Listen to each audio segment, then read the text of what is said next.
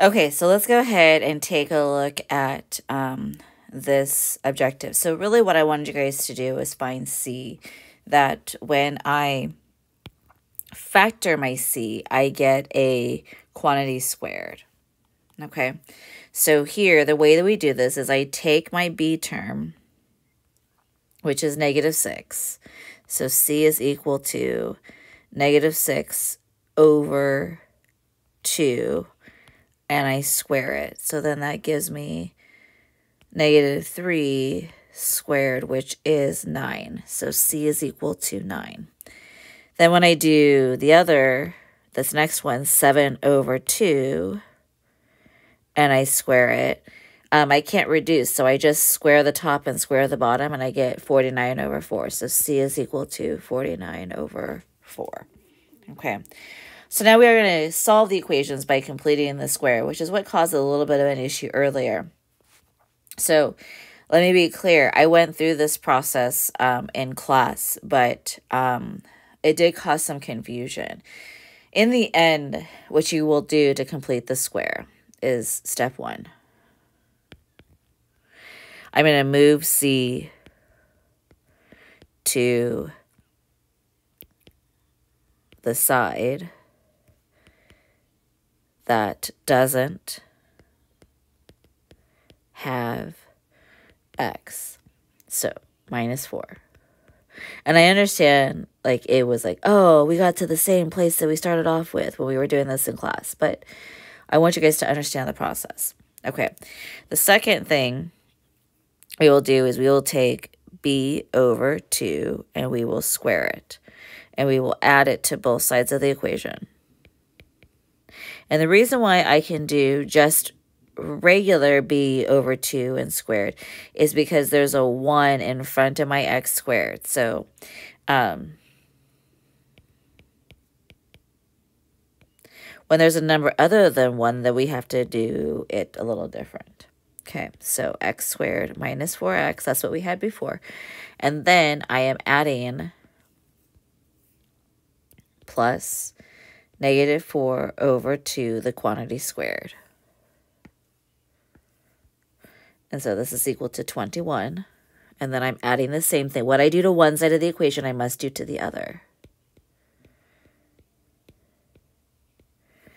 Okay, so now what I end up with, and that's where everybody was all annoyed with me in class, but that's okay. So X squared minus 4X plus 4 is equal to 25.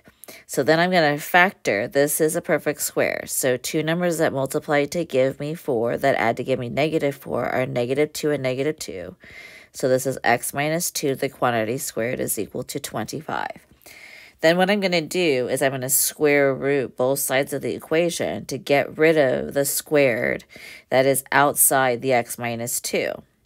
So the squared and the square roots cancel each other out. And then when I take the square root of both sides, I get a positive number and a negative number. So now I'm left with X minus 2 is equal to plus or minus 5.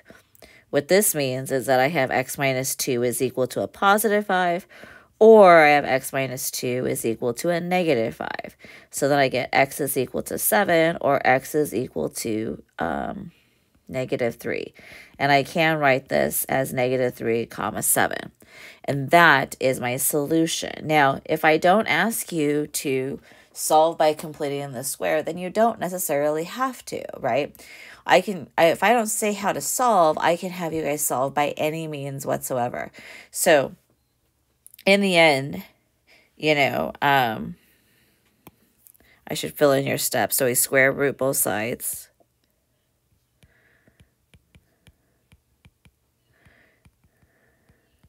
So you get a plus or a minus.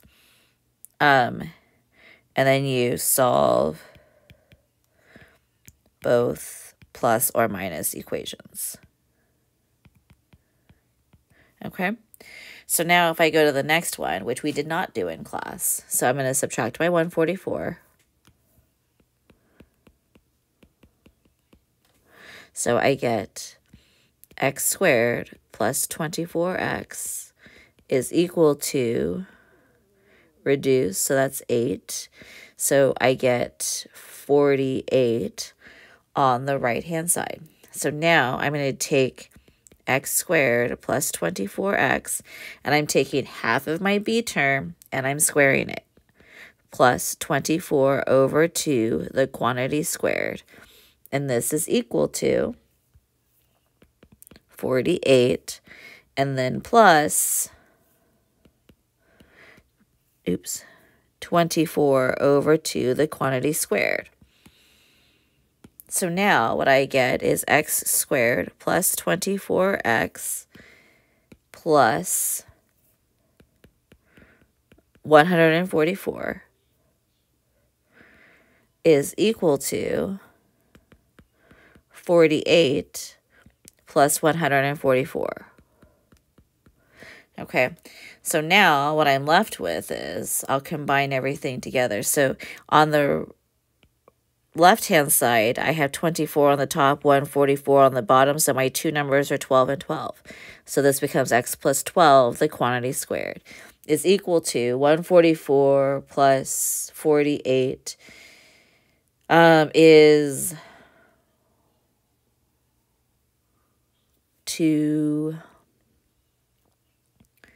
192. Okay, so then I square root both sides.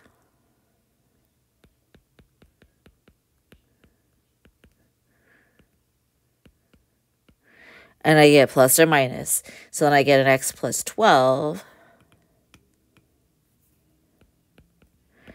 is equal to plus or minus the square root of 192. So square roots, 192 breaks down into 2 and 96, 2 and 30, not 32, just kidding, 2 and 48, and then 2 and 24, 2 and 12, 2 and 6, 2 and 3. So now I have some pairs here.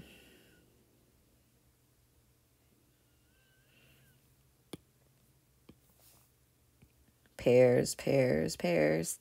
So now I'm left with x plus 12 is equal to plus or minus root 4, root 4, root 4, root 3. So x plus 12 is equal to plus or minus 8 root 3. So then I subtract 12 from both sides. So x is equal to negative 12 plus or minus 8 root 3. And then I don't have to actually solve this equation out because I'm left with a weirdo square root. Okay. All right. So now moving right along to example 3 here. Again, x squared plus 18x is equal to 4. So x squared plus 18x and then plus 18 over 2, the quantity squared, is equal to 4 plus 18 over 2, the quantity squared. So I get x squared plus 18x plus plus 81 is equal to 4 plus 81. So now what I'm left with is ax plus 9, the quantity squared, because I have 18 and 81, so it's 9 and 9, is equal to 85.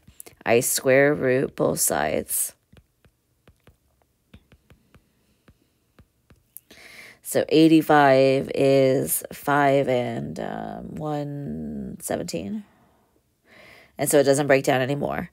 So I'm left with x plus 9 is equal to plus or minus the square root of 85. So then I just subtract 9. So I get negative 9 plus or minus root 85 because I can't simplify that anymore.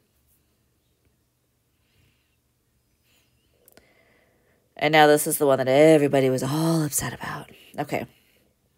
So it changes when the number in front of x squared is something other than 1, okay? So in this case, I do the same exact thing. Oops. And now I factor out a 4. Not an x also, just a 4. So I'm left with x squared minus 3x is equal to 27. So now I complete the square. 4x squared minus 3x plus negative 3 over 2 the quantity squared is equal to 27. And then now this is plus 4 times your negative 3 over 2 the quantity squared.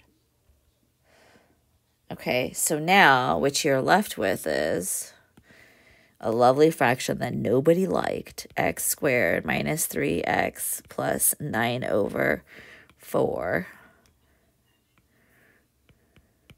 is equal to 27 plus 4 times 9 over 4.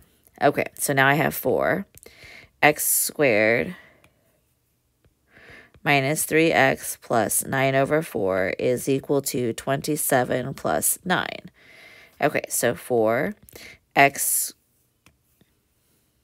squared minus 3x plus 9 over 4 is equal to 36. So x squared minus 3x plus 9 over 4 is equal to 9, because I can divide both sides by 4.